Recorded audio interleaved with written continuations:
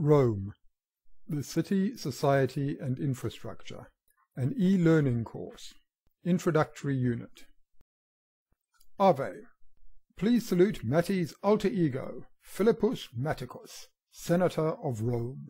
During this course, you'll find the occasional short video lecture, in which I introduce certain aspects of Roman life and general background material. Among the videos you can expect to see are the 7 Hills of Rome, a guide to the Forum Romanorum, a guide to the Colosseum, the Roman Villa, a tour of a Roman temple, the gods of Rome, and how to read a statue, and how to read a military tombstone. Because what you see here is a graphical reconstruction, there will be certain inaccuracies, which I will point out as we go along. For example, look at this toga. Is anything wrong with it? The first thing you may have noted is that I have both arms free. This is because it is a specially designed toga, which allows me to point to various things as we talk.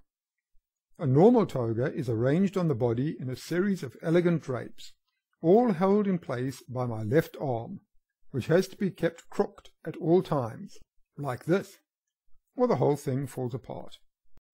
What you see me wearing now is closer to a synthesis, the clothing which I, as an aristocratic Roman, wear to dinner parties. Also, of course, there is the matter of the purple border.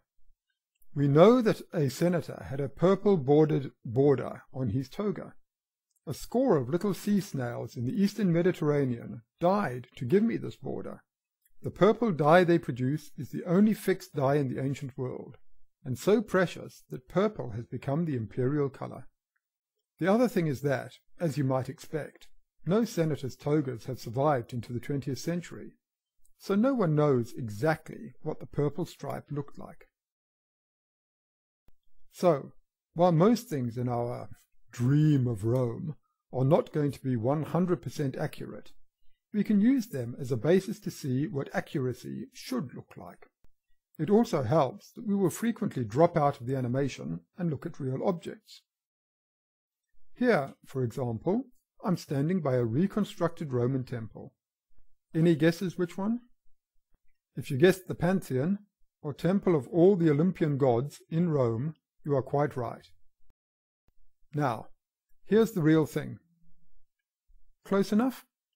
The reason for using these short videos rather than a direct lecture is when we turn to, say, an inscription, such as this one, and I read the words co libertae et conjugi, we can simultaneously illustrate them in the graphic, like this. This, by the way, is the funeral inscription of an actor called Numerius Quinctius, who was freed and married with the Primilla, see her, of the previous line. Co liberti et conjugi means freed together and married together. We'll be looking at more inscriptions later, but that's all we have time for in this introduction. See you next time.